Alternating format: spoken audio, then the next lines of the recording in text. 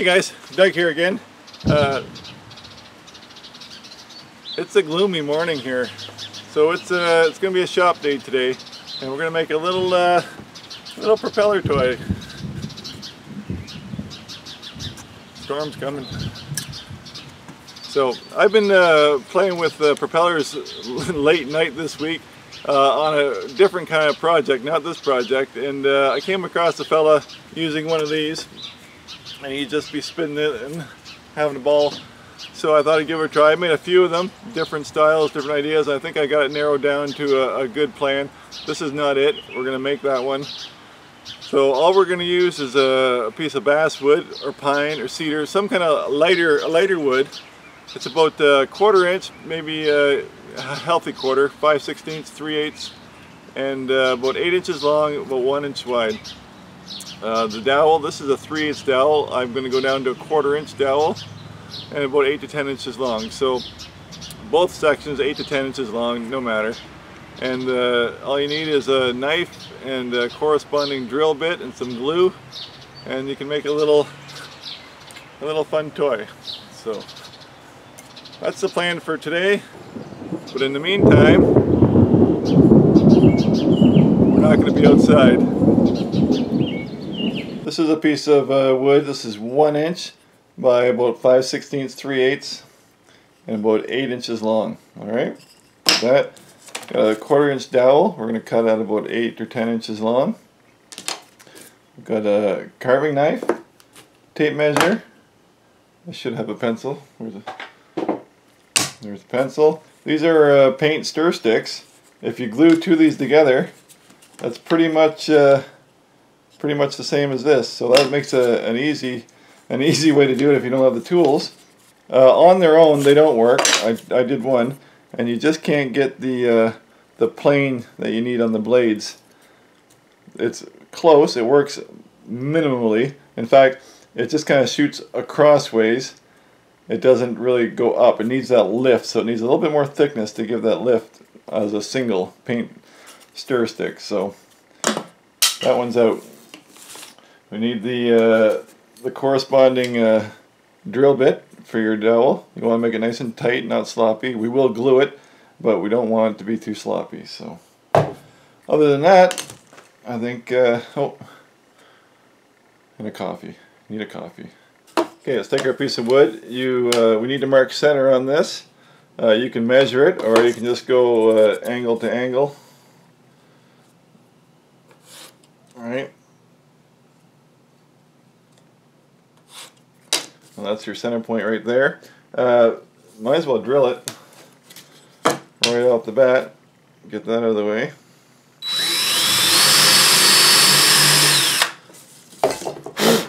Alright. So now all we're gonna do is make, where's my,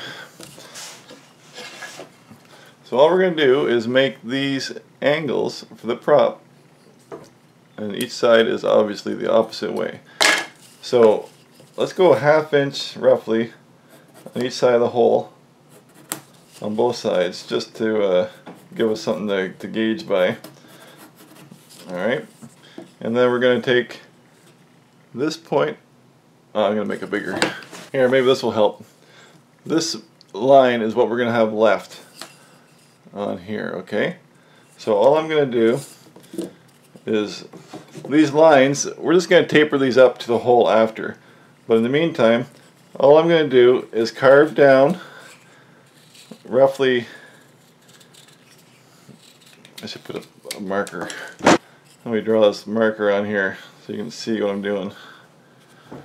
Okay.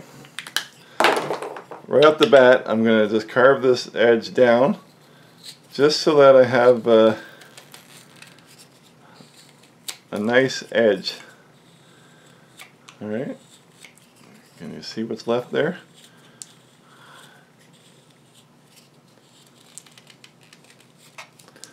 Okay, so I've carved that down. I left that black line there. Okay, so that all that does is now to this corner here, I know what my plane is. So I can take all that out of the middle. Alright. and I don't have to worry about the edge anymore. And I'm just going to whittle it down.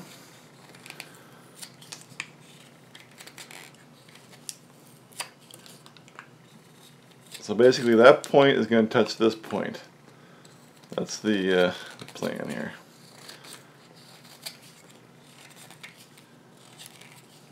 Make sure you got a nice sharp knife. Makes for quick work. Everybody keeps telling me my wood's so soft, but I keep saying my knife is razor sharp.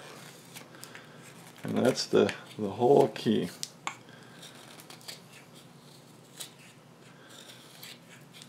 There, that's just about it. Alright, so I just took that mark and I went on an angle to this corner, okay? I know this is hard to see. See that bevel in there? Alright, then we're going to flip it over the other way, and I'll take that marker again, put that marker on here, and I'm going to do the exact opposite. First thing I'm going to do is get down so that I know where that angle is there, and by thinning this edge first, that's going to give me a plane that I can see from that point to that point, and now I can just freely whittle away without worrying about where that edge is. Alright. I'm cutting the whole thing right to this other corner. I should slow down. I'm rushing this.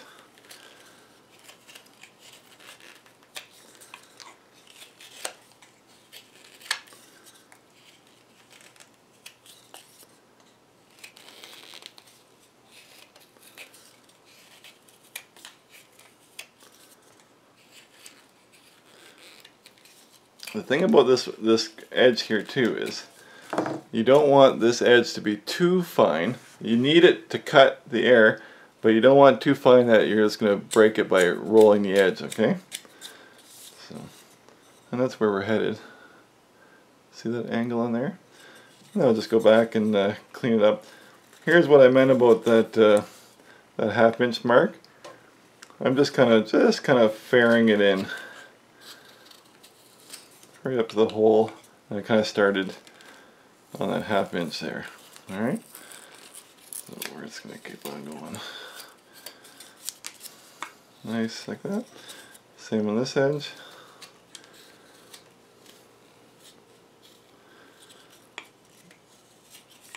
Like I said, any light wood will do. Even a nice dry cedar is nice. We're just going to get that down thin. Can you see that?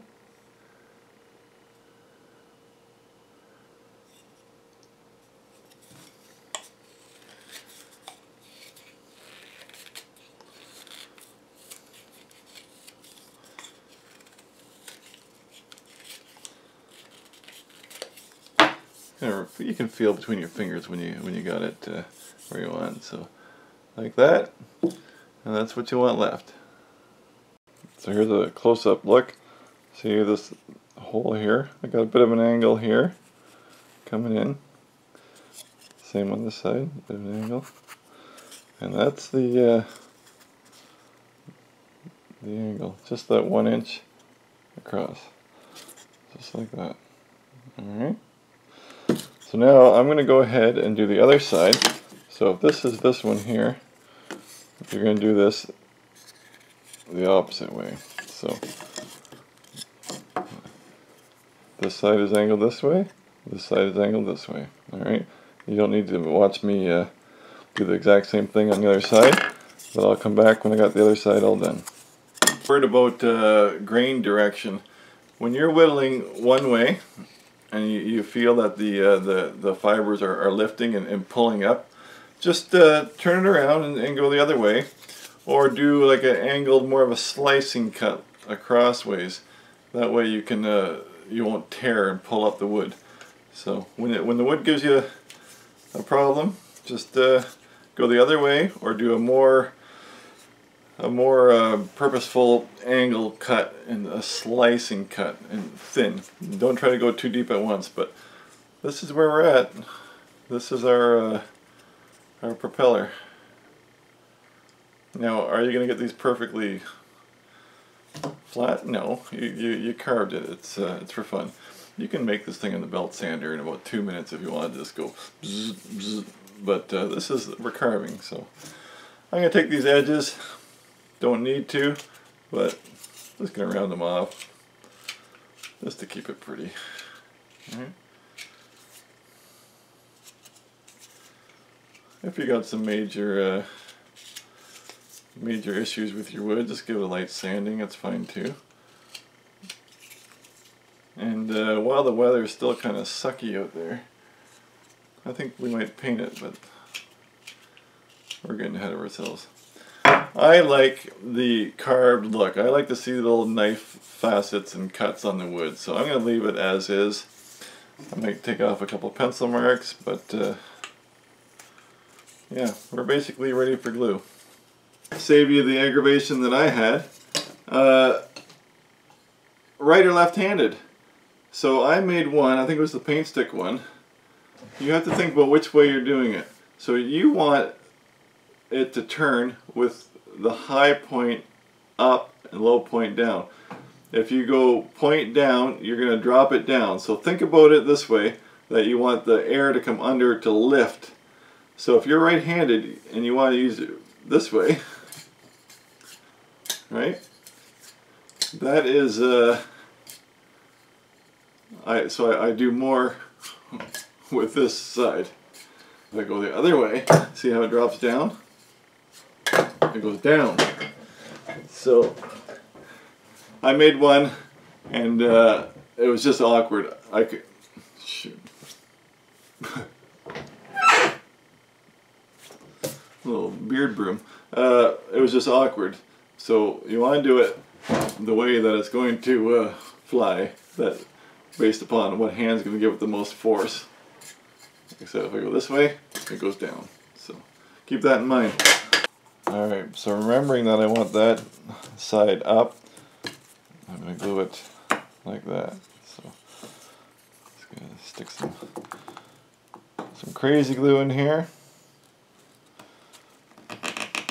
What's it called? It's not crazy glue.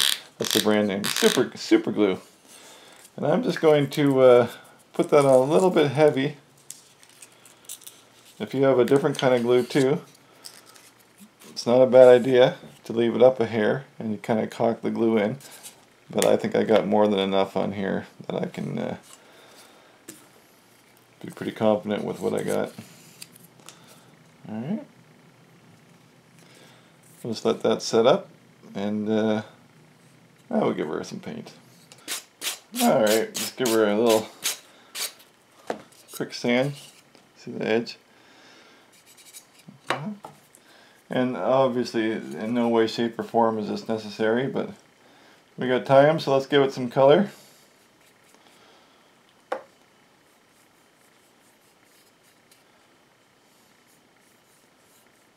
Can you see those cuts? That's what I like. I love to see those little knife cuts because of that homemade, handmade look.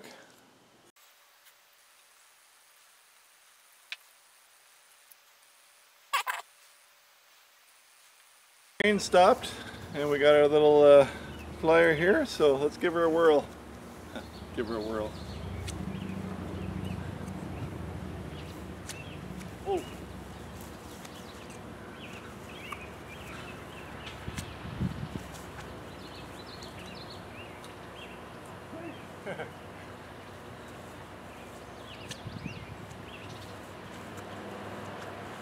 Oh.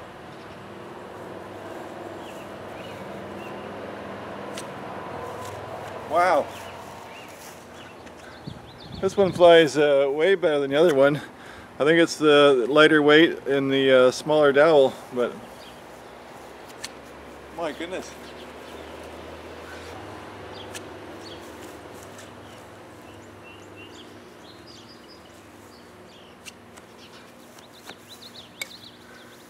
Kind of fun. Whoa.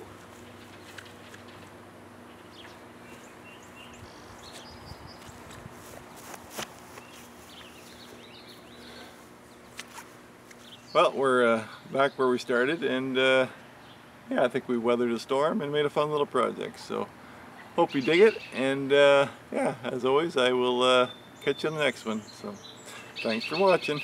See you guys.